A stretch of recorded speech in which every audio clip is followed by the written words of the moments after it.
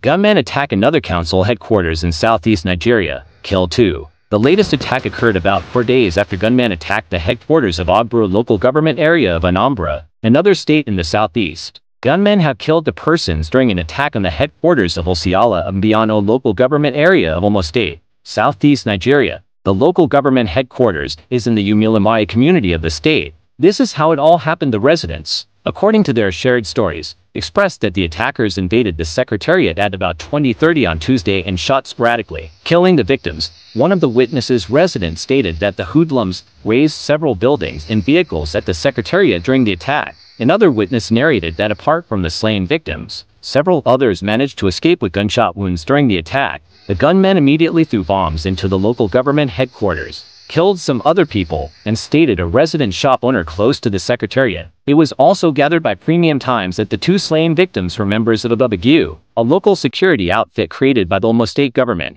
The attack was launched a few minutes after the ruling All Progressive Congress concluded its primary election for the forthcoming local government chairmanship and councillorship elections at the secretariat on Tuesday. The general election is billed to take place on September 21st. There were speculations that the attackers may have invaded the secretariat in an attempt to frustrate the elections. Speculations couldn't be verified. The worsened insecurities in Nigeria are actually getting worse. The police spokesperson in Omo State, Henry Okoye, wasn't available to respond to several calls, text messages seeking opinions and concerns. Nigeria's southeast, like other states, is deteriorating with frequent attacks by armed persons. These attacks target security agencies, government officials, and facilities. The latest attack occurred about 4 days after the gunmen attacked the headquarters of Ogburu local government area of Anambra, another state in the southeast Nigeria. Another killing of a police officer earlier on Tuesday as a result of gunmen bombed Oba Police Divisional Headquarters in Anambra State.